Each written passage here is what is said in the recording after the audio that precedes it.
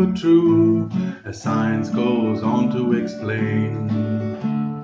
Different studies offer a conflicting view. You're wondering if you lose or gain. Some say chocolate is good and some say it's bad. Do we know who's right and who's wrong? Ash is good while secrets are bad, so make my joint nice and strong. There is good and bad cholesterol. How does one tell which is which?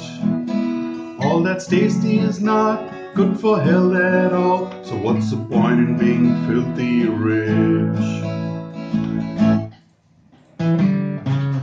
What's good for you is no longer true, as science goes on to explain.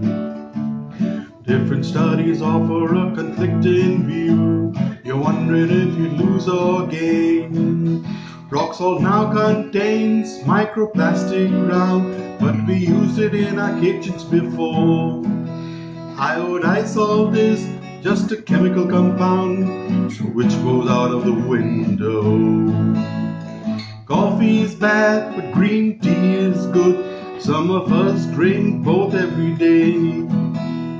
The good cancels out the bad as it should, but the caffeine will make us pay. What's good for you is no longer true, as science goes on to explain. Different studies offer a conflicting view. You're wondering if you lose or gain. Cooked with coconut oil or olive oil, some say pure ghee is really unhealthy. But to use extra virgin olive oil every day, you have to be really wealthy.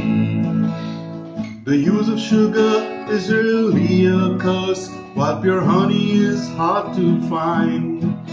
Sugar-free substitutes are much worse, so use jaggery if you don't mind. What's good for you is no longer true, as science goes on to explain. Different studies offer a conflicting view. You're wondering if you lose or gain. 2 drinks of alcohol per day, all the doctors say is good. Who stops at 2 drinks anyway? I don't even know I should. Wine is said to be good for the heart, while alcohol kills the brain cells. Beer can make you burp or fart. I'm just ringing the warning bells. What's good for you is no longer true, as science goes on to explain. Different studies offer a conflicting view. You're wondering if you lose or gain. By watching what I eat or drink, I'd be miserable every day. So don't listen to what others think, 'cause we're all going to die